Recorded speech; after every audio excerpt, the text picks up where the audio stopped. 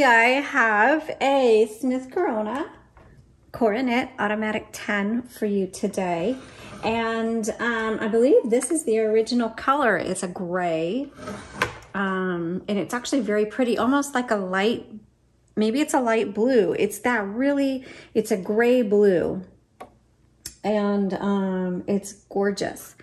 Love it. And normally they're like brown or metallic blue, but this is a very lovely color combination. At first I thought my husband had repainted it because we do like this color when we paint it, but I can tell just by, you know, opening it up and looking in here, it is the original color. And so that's really awesome. It's beautiful.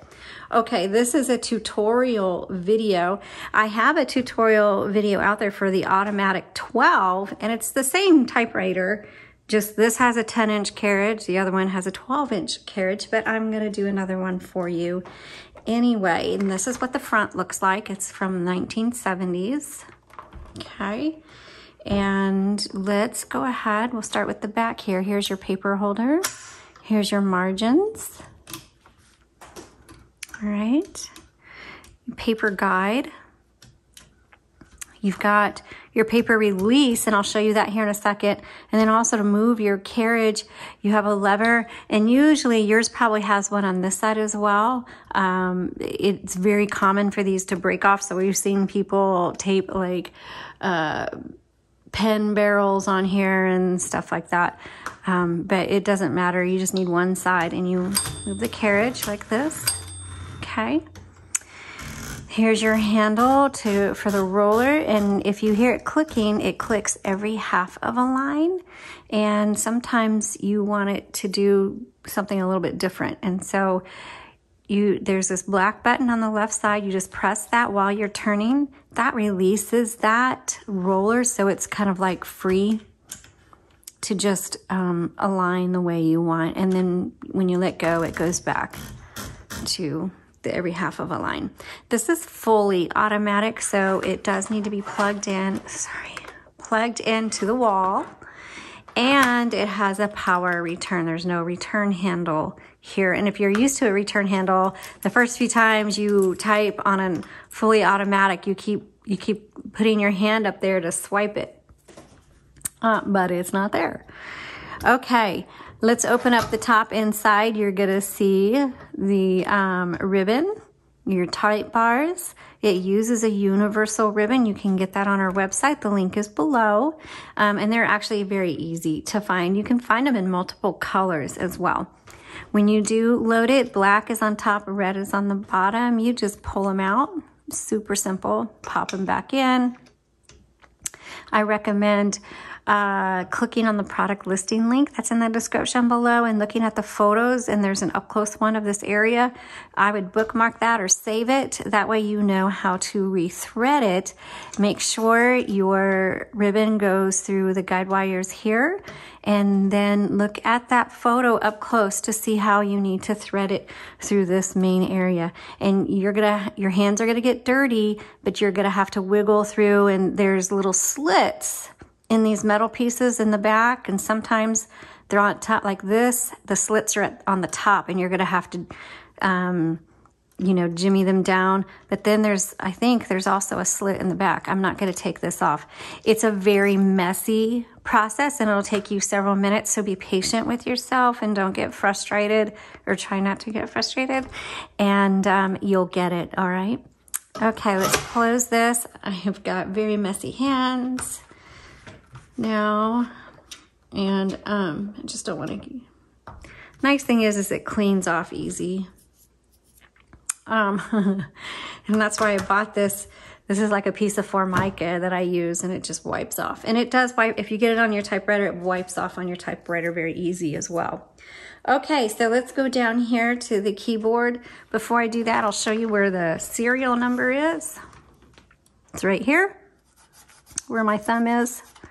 Okay, and then you can go to typewriterdatabase.com and look up information. And actually the Smith Corona 60s and 70s, there's just really no information on it.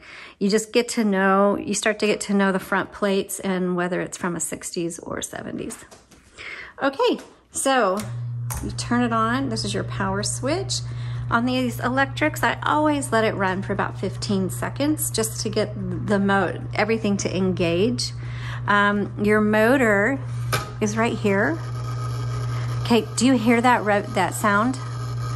That's rubbing against this piece right here. Sometimes you will hear that when this is closed, and that means that somehow either in transportation or if you've picked it up and you've kind of pushed inadvertently the cover over, it'll start to rub against that metal piece. So if you hear a grinding noise, that means that motor is rubbing against the cover. And the way that you take care of that is gently with your hands, you open it up and I just take my palm and I just kind of press just a little bit, close it and make sure it's not grinding anymore. If it's still grinding, I just repeat until, but please do it gently because you don't want to bend it and totally ruin your cover. But I'm just giving you a heads up, that is also a common thing.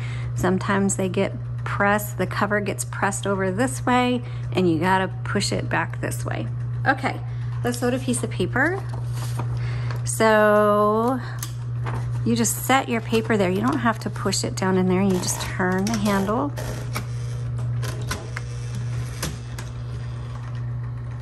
And that's how you load it. If it's crooked, then you bring the paper release level forward and then you can adjust it, re-engage it before you keep going. The paper needs to be underneath this metal bar for it to type properly. And then also you have tabs down here. So tab, if you hit clear, that should clear the tab. To set, you hit set, and that's how you set it. Also, when you hit your return button, it's going to advance 1, 2, or 3 lines, and this is your line selector right here. So you can decide how you want that to go. Also, color selector, I showed you the ribbon, so it's going to type either with the black or the red. You have your ribbon reversal on this side, and you're going to need that because when you get to the end of the spool, you need to reverse it and go back this way because there's a lot of ink in that ribbon and you need it to go back and forth lots and lots of times before you change it. And this is the manual reversal. Some ribbons will reverse on their own. This is copy set. That just determines how hard your type bars strike the paper. You have your shift lock, and to undo the shift lock, either just hit the shift again. You have your backspace.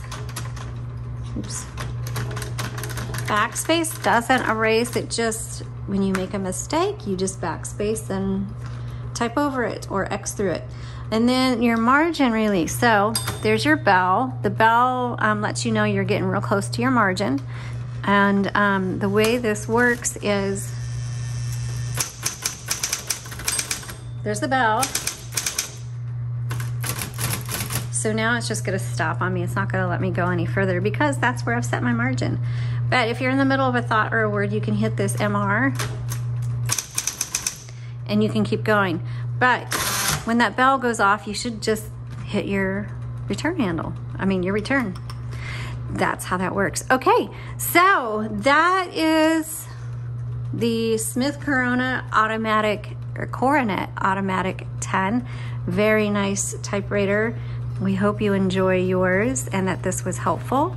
And so thanks so much for watching. Please give us a thumbs up, subscribe, and happy typing. Bye.